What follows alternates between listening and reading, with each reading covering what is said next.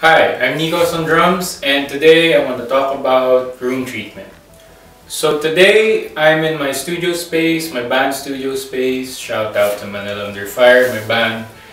And this room right now at the moment is not treated. There are no acoustic panels, no gobos, nothing. It's a bare room with a lot of reflections. As you can hear in my voice, it's very reverby. Today I want to show a before and after of an untreated room and the treated room. So I'm going to play some drums and let me know what you think. I want to hear your comments on which sounds better. An untreated room for drums or a treated room? Let's go.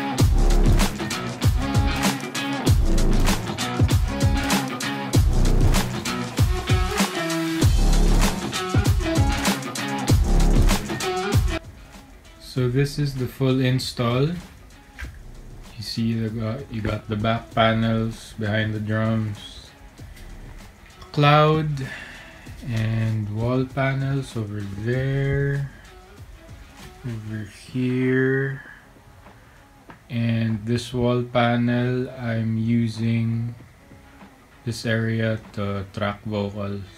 So you see there are gobos here. These are 6 feet by 3 feet gobos, and you have a cloud there, so that's for tracking vocals. And here on the front walls, more panels. So this is the full install. There's the door panel over here. So there you go.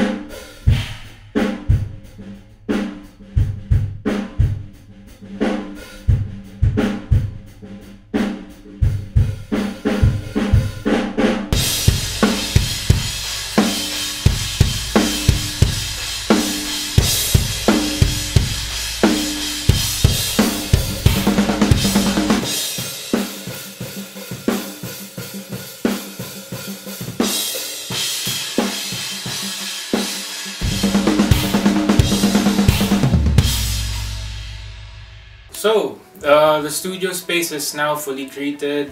I put up all the panels just to compare my talking voice right now. So, as you can hear the difference from the before clip. Today I want to show a before and after of an untreated room and the treated room.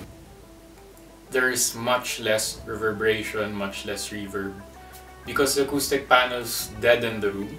They're a great addition to the studio, gives me more options, and I can put them on, I can take them out whenever I want to whichever I see fit.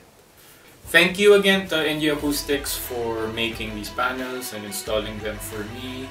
Again, I'm Nikos on drums. Hope you enjoyed the video. It's a really short video before comparison of an untreated room and a treated room. So with that in mind, thank you. Bye.